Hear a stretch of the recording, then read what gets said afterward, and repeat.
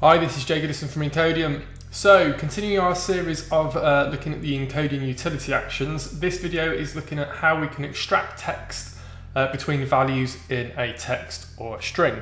So, my scenario is really simple. I've got a web form that's sending emails into a mailbox, and I want to get some of the data out of that email and I want to add it into a SharePoint list. So, my SharePoint list is really straightforward. It's called Demo Inquiries. I've got a title and I've got this found by column as well.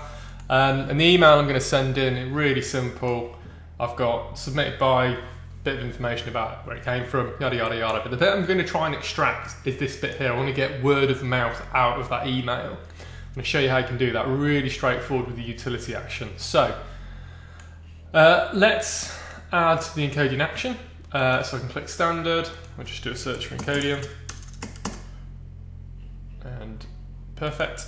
And I'm just going to click see more so I can see all of the actions. I know all the utility actions are right at the bottom because they begin with utility. And I'm going to select utility extract text between values. Now, text is the string from which I want to attach data from. So I'm going to pass in the body of the email message. I'm going to pass in a start value. So if we look at this, I want to get from here, and I can remove the white space, and I'll explain why in a moment. And I can do query. By default, what will happen in the advanced options, you'll see that it will trim the result. So if there's carriage returns, control characters, and any white space, that can get removed. If I want to keep it, of course, I can do trim result off, but I'll leave it on for now. So what should happen is it should pick up this value found in here and return that to me. So let's test this out and do new step, create item. There we go. And I'm going to throw this into a particular list, and I think it's called Demo Inquiries.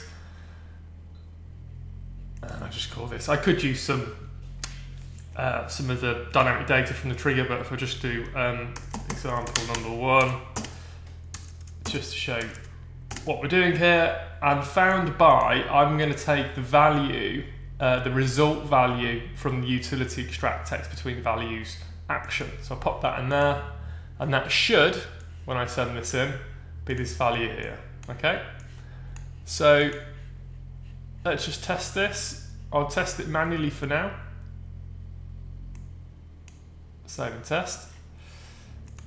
And I'm going to fire this email in via a web form.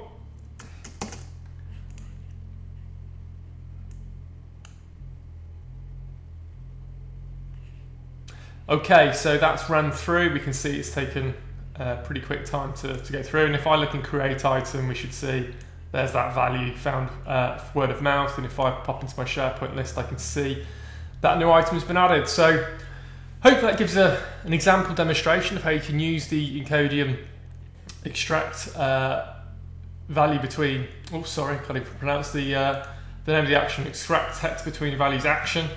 Of course, if you have any questions, you can email us at support@encodium.com or visit the support portal support.encodium.com.